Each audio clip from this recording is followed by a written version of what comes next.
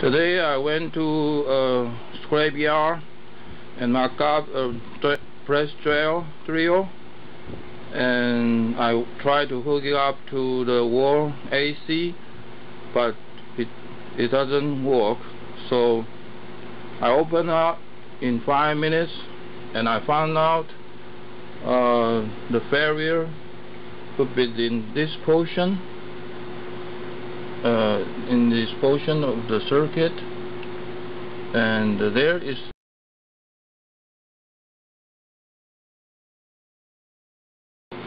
now I pick it up and I try to zoom in, and you might see it's burned out, the area which was burned out pretty good. This was the leftover that I dig it out from the burnout place. There seem to be some heater wire. When they overload, they will generate a lot of heat and they will melt the plastic around them. So that might be the failed mechanism. There is a small circuit in the trigger section, and there is a small PCB board, and this portion might be the variable resistor which controls this small chip directly pack it up on the PCB board. This might be the whole circuit to control how much power you want to input to the motor. And I would like to use my multimeter or my oscilloscope. I'll try to hook it up and see, to investigate what's going on in there. After I clean out this I found there is a spark, a lot of melted solder has been melted away. I have to clean it out and reattach a wire here and a wire here.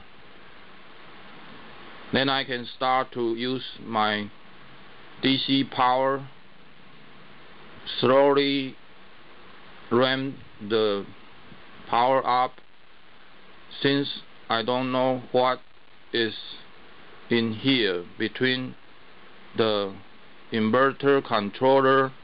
Now I have soldered 2 wires. Since I don't know this circuit is this positive or negative connection, so I have to use my wire guess.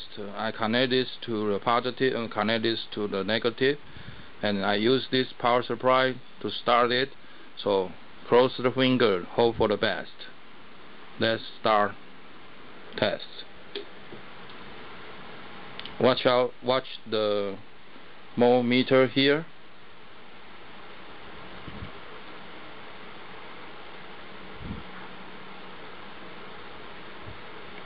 Oops, I forgot to turn on I forgot to plug in the power supply. So let's do it again. Now the power supply is on. Let's start it. Slowly ring up the power supply. Look close to the needle. It's 10 volt. It doesn't turn off.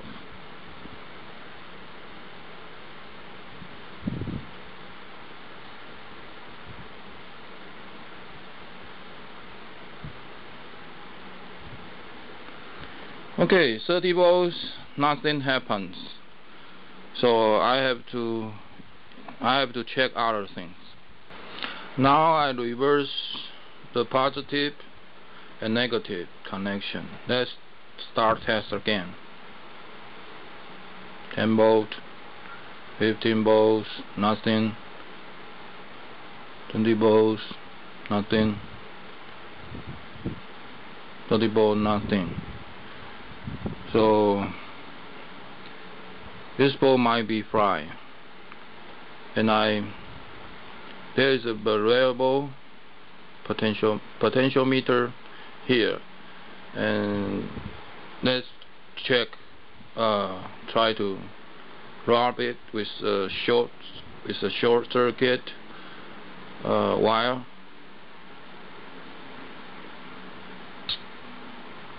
No reaction, not at all. So this board may be fried beyond repair. I might find out another solution for this, or maybe this video will end here. Thank you for watching. Bye bye.